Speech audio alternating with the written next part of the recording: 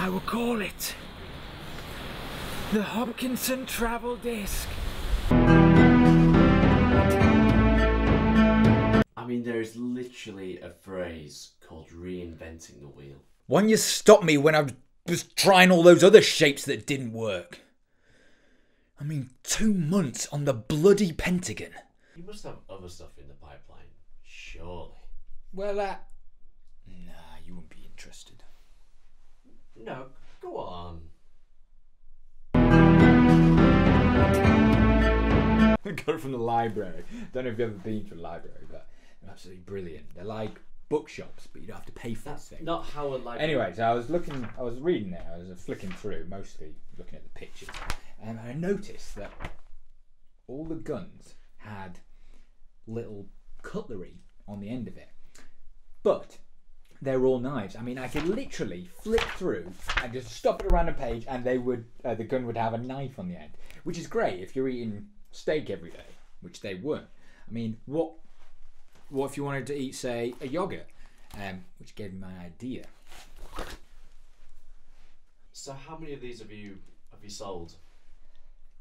Well, admittedly, the British Army have stopped replying to my emails, but I sold 17 to this really quite charming warlord. And Muller Corner said they would definitely consider showing some form of interest. Brilliant. How do you come up with these ideas? When I'm inventing, my process is to use my brain to think of things that people or businesses really need. You know, like fire exit signs. It is literally law. I didn't even know this, right? It is literally law for businesses in the UK to have a fire exit sign. The government is cramming people into my sign shop. They're selling like wildfire, which is a relief because I also sunk a lot of money into these. I just wish I hadn't bought 10,000 of them.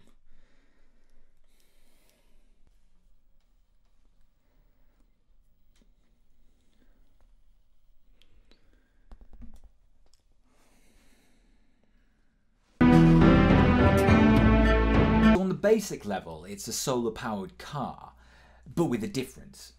It runs solely on fossil fuels. I mean, that's why they call it a solely powered car.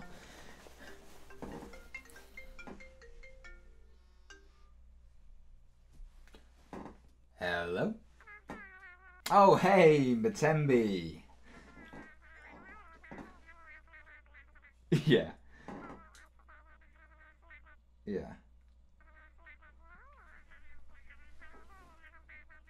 Blood and yogurt everywhere.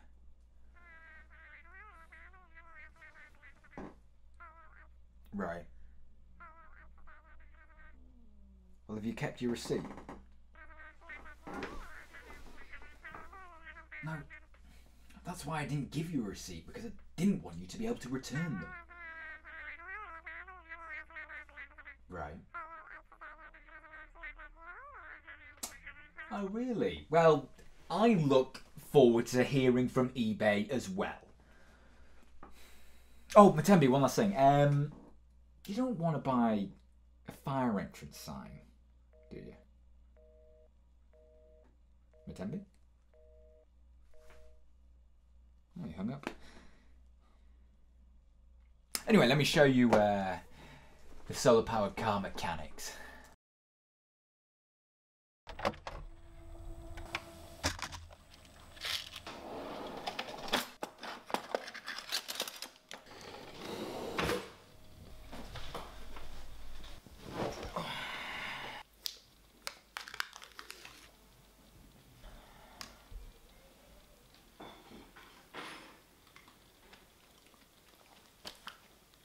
Now we go to a man whose work could revolutionise global travel.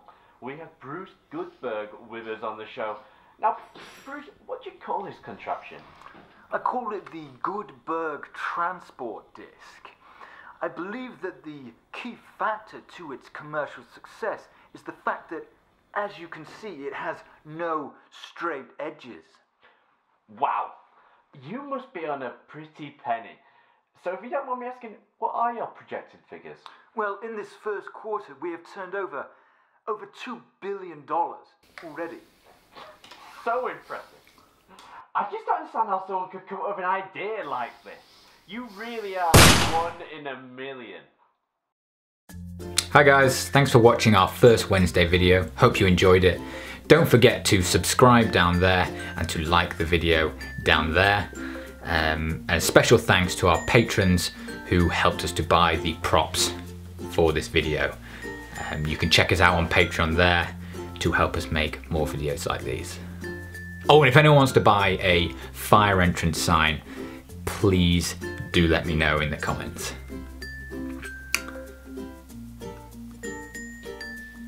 Okay.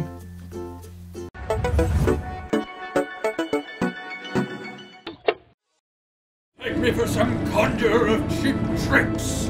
I'm not trying to rob you. I'm trying to help you. Who's that?